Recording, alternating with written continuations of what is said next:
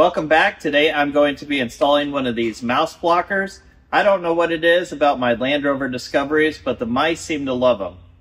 I've had problems with mice in the Land Rover Discoveries that I've owned, and this one, which is my daily driver when the weather is bad, has just gotten another mouse problem. So to keep the mice out, I'm going to install one of these. I have a 120 volt version of this in my motorhome.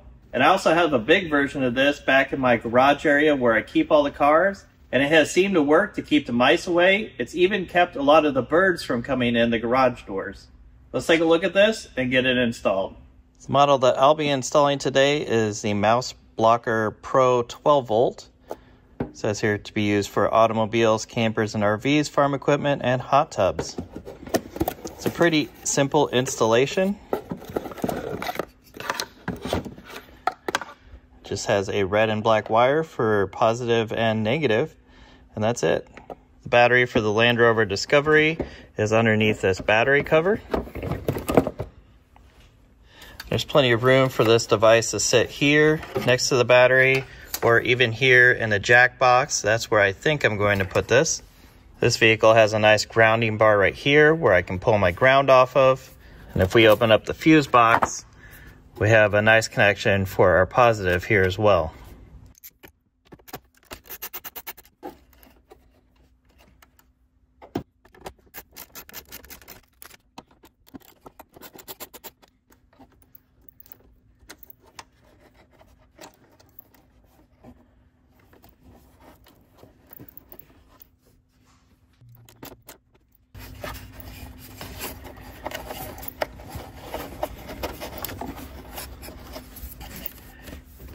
Both of my wires are connected.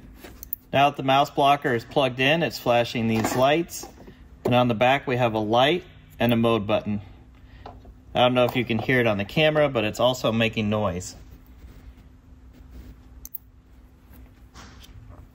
Right now with it plugged in, it's in its default settings, which is going to put out sound at 80 decibels.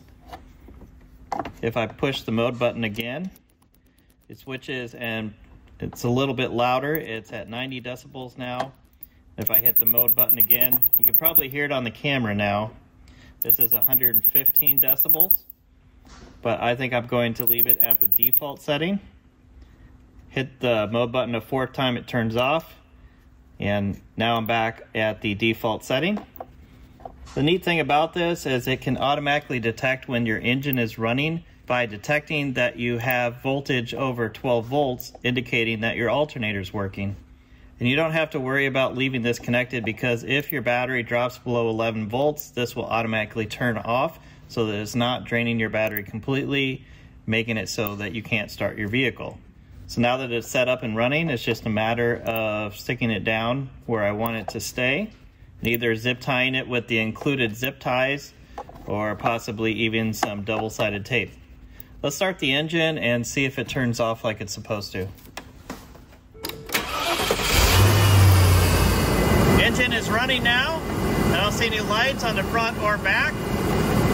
So it must have turned off like I said it would. With the engine off, it automatically turned back on. That's going to be it for today. I'll have to check back later and let you know if this mouse blocker is doing any good to keep the mice out of my Discoveries. As I said, I have one of these installed in my motorhome, and I also have one of these back in my garage where the cars are sitting. I think they're working, but it's hard to tell. If I don't have any more mouse problems in this vehicle, then I know it actually does work. If you want to see more videos like this, comment below and click subscribe.